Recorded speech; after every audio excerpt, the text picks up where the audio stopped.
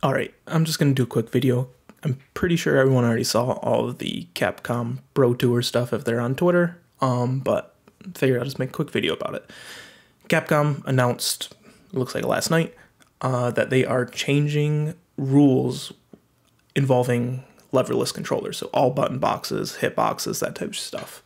The rule change is if up and down directions are inputted at the same time, both inputs must be maintained or both inputs must be rejected. This basically means that we're going to see a little bit difference when it comes to like shortcuts. This mainly affects like Guile players, so you're not going to get like instant flash kicks anymore.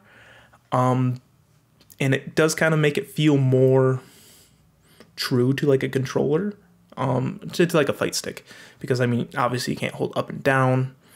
Instead of getting some weird shenanigans with up and down, it's neutral, just like left and right. Hitboxes already did the same exact thing with left and right.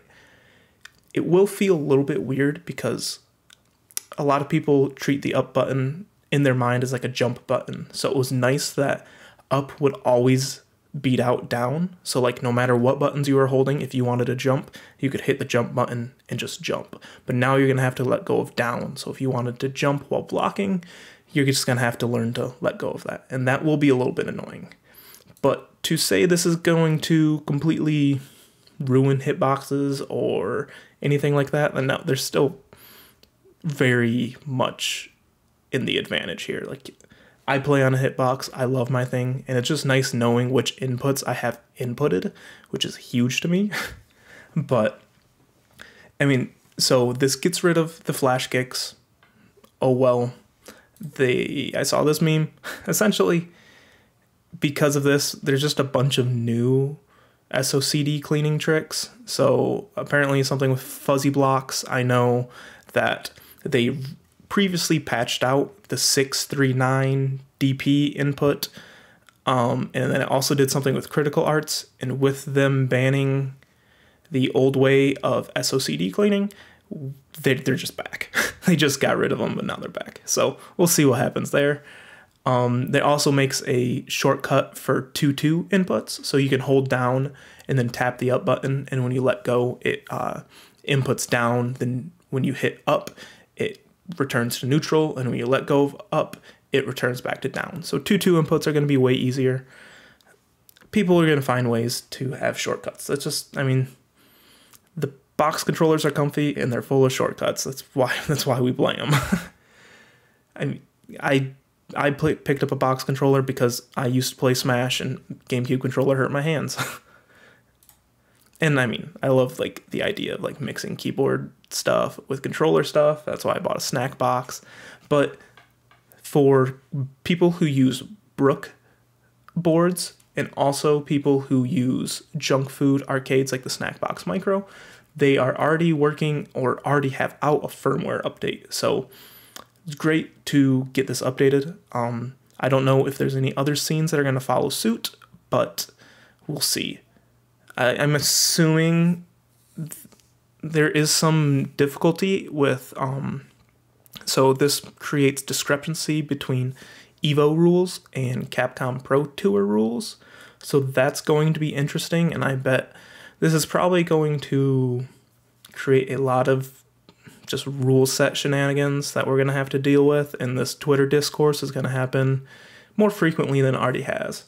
So be prepared for that, especially because Hitbox announced that, it's essentially they said, I'll just read their whole statement. Please know that we empathize with all of these new concerns and uncertainty for our existing and new customers. This is still a developing situation, which we assure you has our full attention. We are confident that we will be able to provide a solution to our customers that will comply with all or any changes to rule sets. While Capcom and Street Fighter are an important part of the fighting game community, they do not represent the community as a whole. The larger tournament community and its leadership have already ruled many times over that the current SOCD resolutions and our controllers are appropriate for tournament play.